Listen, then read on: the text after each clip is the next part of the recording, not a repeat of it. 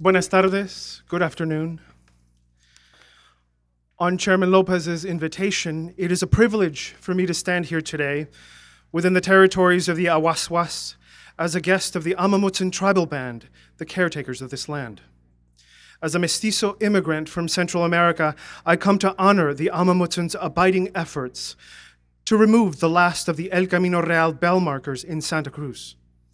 I will briefly talk about the history of mission bells in California and their present-day relevance, in fact, to my work as a music historian and as a grateful recipient of a grant from the University of California Critical Mission Studies. The Spanish have an old saying that recalls their long extinguished status as a colonial power. Spain had an empire on which the sun never set. Along these same lines, it could also be observed that Spain had an empire in which the sound of church bells never ceased. For centuries, as the sun swept slowly across the world, bringing light and warmth to all living things, the sound of bells regulated human activity. The Catholic Church controlled the ringing of bells to mark time for religious devotion and for work. The church bell represented the presence of a community around which people understood who they were in relation to the world. The sound of the church bell was synonymous with a sense of peace. This was certainly true for Spain inasmuch as the rest of Europe. But if we return to imagining the sun moving west across the globe, a different picture comes into focus when we arrive at the Spanish colonial settlements on the American continent. Here in California, Spanish colonization was a violent and noisy enterprise.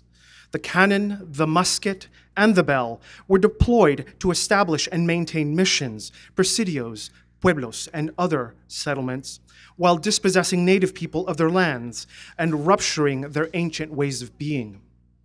In attempting to create a sense of peace, the mission bells engendered an ominous sensory experience, as their sight and sound accompanied the oppression and enslavement of native peoples.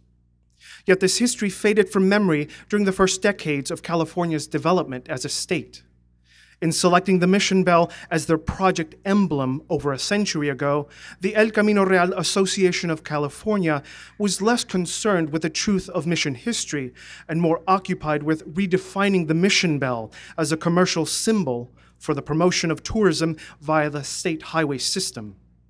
In the decades that followed, some communities across the state came to attach feelings of nostalgia to the El Camino Real bell marker, but its site only served to haunt and antagonize other communities.